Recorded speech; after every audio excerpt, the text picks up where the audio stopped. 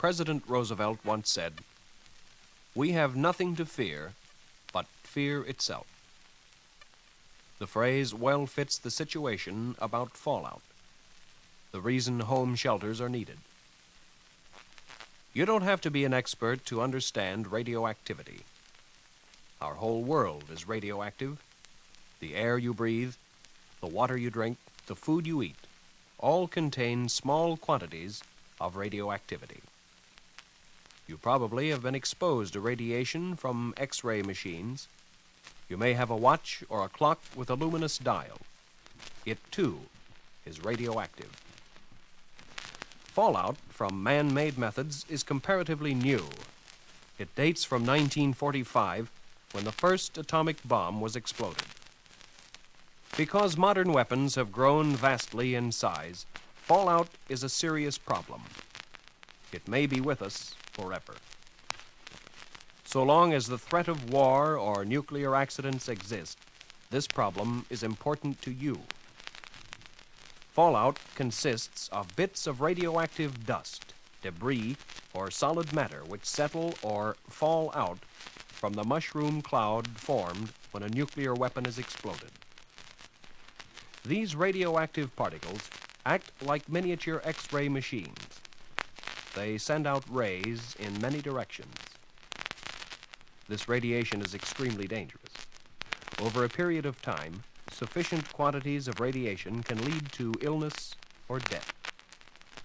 But it's possible to protect yourself from it by taking the simple but important step of providing shelter against it. Let's assume that you've built a shelter, or at least family, in an area protected. You may not have much time to get into that shelter, so it's wise to furnish it now. Most of the equipment can stay there indefinitely. Food, however, should be replaced regularly.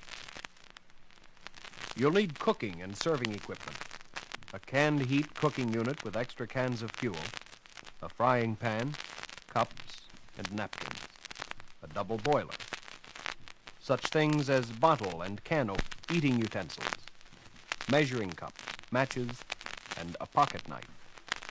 You'll need clothing and bedding, blankets and sheets or sleeping bags, spare clothing. You'll need a battery-powered radio with aerial and extra batteries. You'll need sanitation supplies, deodorizer, soap, toilet tissue, paper towels, sanitary napkins, disinfectant, garbage can, human waste can, emergency toilet, newspapers, paper bags. If you have a baby, you'll need dehydrated milk, bottles and nipples, disposable diapers, and extra water. You'll need recreational and spiritual supplies, a Bible, books, cards or games, and, if there are any children, toys. You'll need light, a flashlight with extra batteries, candles, a calendar, a clock, and hand tools probably will not be amiss if you have sufficient room. And in your car, against the day, maybe 2 weeks later, when you can evacuate, you should keep a ground cover, a tent, and extra gasoline. Most important to you and your well-being is a proper supply of food. Actually, a human being can live well beyond 2 weeks without food if he has water, but it can be a nervous strain, and there's no reason to impose this upon your family. Just keep this in mind. A balanced ration is important. The smart housewife will select foods that require little space for storage, that keep for months without refrigeration, and that require little or no cooking. If it's required by the presence within the shelter of toddlers or invalids or diabetics or old folk, provide special milk or strained, chopped, or other special foods.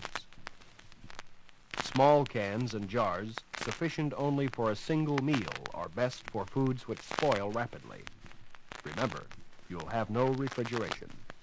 The Research Institute has prepared survival plans for its own employees, providing a list of foods which it finds sufficient to provide an adult with 2,000 calories per day for 2 weeks. Multiply the amount in the list by the number of people in your family, and you'll know how much to stock in your basement. After you've heard the following list, you may want to play it again while you copy down the food you'll need. The first item is milk. Dry, non-fat, 20 ounces. Evaporated, 14 ounces. Then juice. Tomato, grape, apple. Get it in bottles with crown caps only. Juices will spoil if left too long in metal cans. Fruits. Applesauce, pears, peaches. Make sure that they're in glass jars with glass lids. You'll need 112 ounces per person. Vegetables. Corn, peas, beans, spinach. 112 ounces.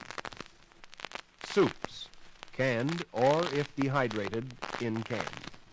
Avoid tomato soup. You'll need 112 ounces again.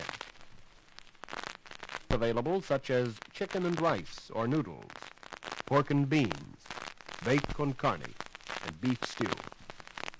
When you get pork and beans, buy the brands without tomato sauce. You'll need 208 ounces of these foods. Jelly or marmalade, in glass jars again, 14 ounces. Crackers, in cans or glass if you can, or store them in glass jars. You'll need 56 ounces per. 4 ounces of instant coffee or tea or instant cocoa will see an adult or a child through a 2-week period, and 4 ounces each of sugar and salt.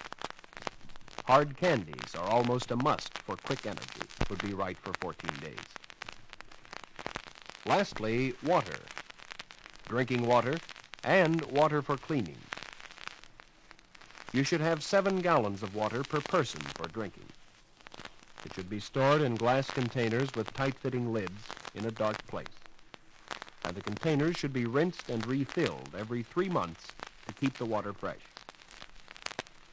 It's quite possible that during your stay in the shelter, you'll be told that the radiation level has fallen sufficiently for you to go outside safely for a short length of time. During this period, you should bury your garbage and human waste at least 2 feet deep in the earth. Also at this time, get an additional supply of water if it's not been contaminated by fallout. Keep this separate from your drinking water until you can purify it, either by boiling, by chlorination, or by iodization.